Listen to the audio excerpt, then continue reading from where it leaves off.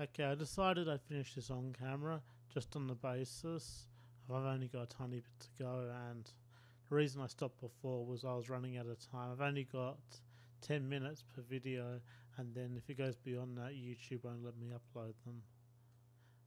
So I'm just sort of eyeballing this as opposed to actually, physically checking each one, because it takes me so little time just to draw another line that, it's not worth me going and checking and finding the perfect point.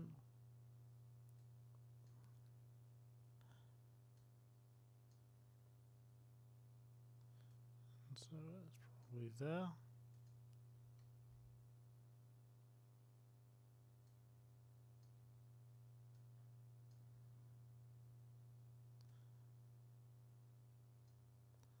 And we don't need it past that point. So now if you look, you'll see that slowly the end of the S is being revealed. Now all we need to do is simply set up our mask. Now I'm going to get rid of these guys. Actually, I'm just going to hide them, but you probably want to get rid of them. You don't need them anymore. And I'm going to press Shift 11 to turn off, while selecting the tip mask layer to turn off our control points, because we don't need to see those anymore. And because I'm using just standard Animate this time, I'm just going to go down here and add our mask. If you're using the Pro version, you'll have to do this in the network view. But our mask is here.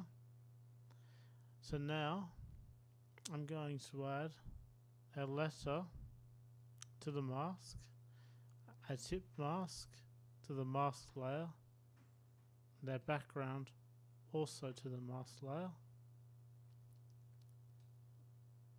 And now you can see it draws, and it's as simple as that. If you're using Animate Pro, you're going to want to make both of these layers into a composite before putting it into your cutter tool, which is the same as the mask.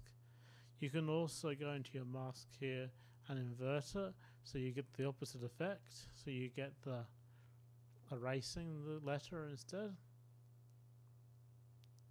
And that's really, your whole effect. You can add things just like you could, as you're doing this, as it's coming around, you could add some sort of sparks, or you could make this more pointed so that it looks like it's burrowing in. But hopefully you get the idea of what this is meant to be like. So we'll just have a quick look at this.